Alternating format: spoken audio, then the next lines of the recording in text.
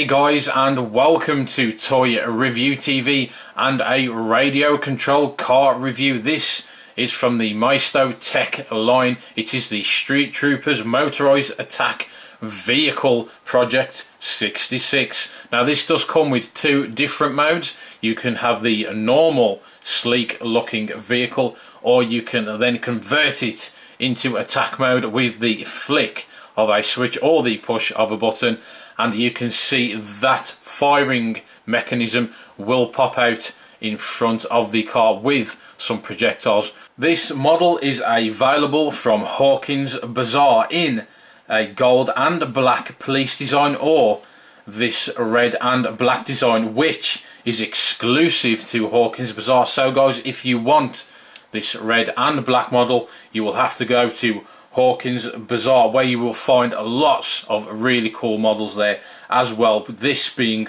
one of them. Now you can find Hawkin's Bazaar at hawkin.com. I will leave the link in the description below. Please do go and check that website out. Well, back to this awesome model. Let's take a spin of it in the packaging. It does look really nice and well presented in this window, this plastic window packaging. Now you will need 8 AA batteries, guys, to get this thing started, so please do keep that in mind when purchasing one of these. As you can see in there, it does show you the car in attack mode, and you can see the controller as well. And just take a quick spin of the box. It will show you the functions on the back, shows you how it transforms, it shows you the cannon and it firing, and it says press to transform. That is the large button on the controller, and there are 2 buttons at the top, and you press those to fire your projectiles. And there you can see the car transforming from the sleek looking car mode into the attack mode with the missiles ready to launch. And it does give you details of how to control the car there as well, so lots of information just on the packaging. And this does come with a handy carry handle as well. So there you go guys, if the box is that good, the actual vehicle is going to be outstanding. So let's open this up and take a better look. So here it is, Project 66, and it is one beast of a machine. Here it is in the vehicle mode, and we do have these chrome effect rims as well. We have the deep dish ones to the rear with the brake discs showing at the back of there, and again we have some chrome effect rims to the front, again with the brake discs, and we have the carbon effect finish to the bonnet as well, and all these decals, search and rescue. We have the stickered lights to the front, and we have a smaller bull bar just to the front of the vehicle, and then all these decals, 66 Rescue Battalion Command as well. And we have this fin on the rear, this spoiler, which reads Street Trooper Rescue. And we do have some nice decals on the top as well, and we have the exhaust system giving it that really nice sporty feel to the rear of the vehicle. Now this of course will transform into attack mode as well. Now I can do this manually, but I will be showing you in a second how this does work with the batteries inserted.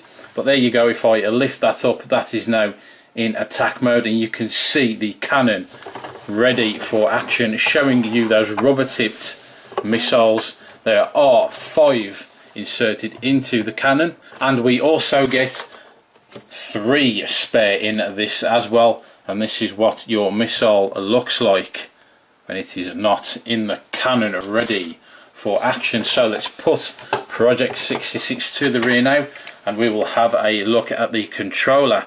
Now we have the left and right steering on this. We have the off and on for the morph mode.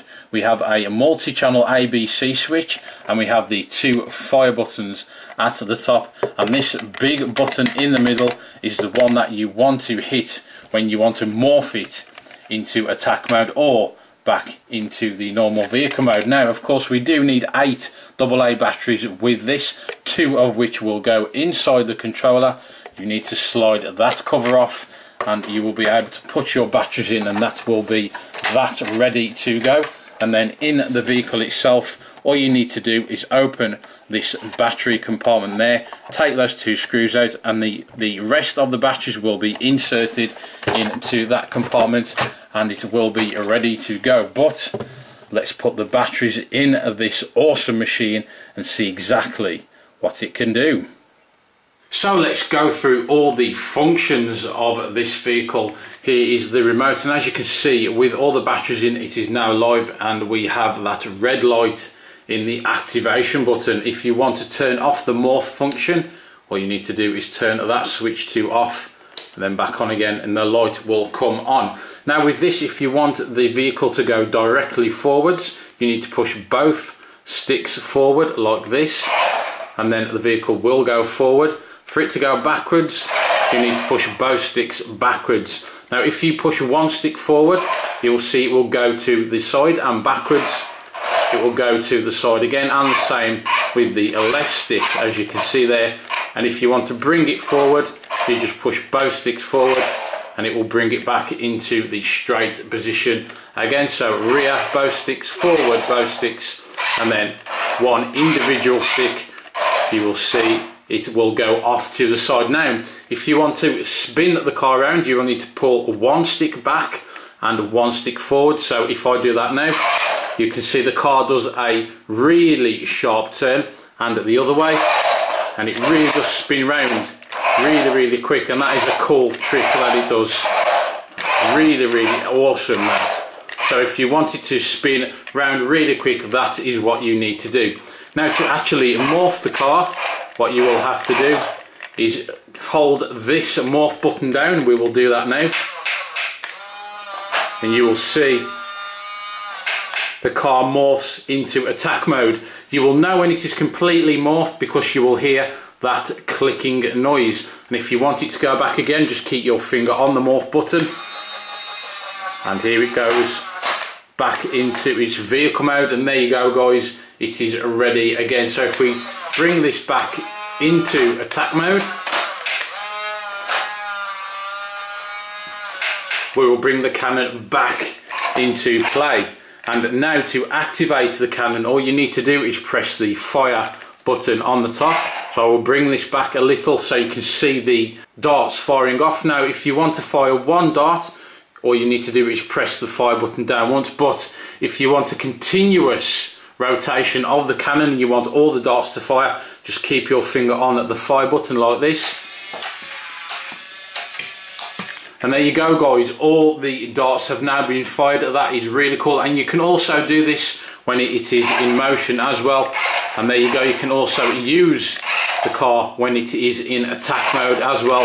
It still works just as well.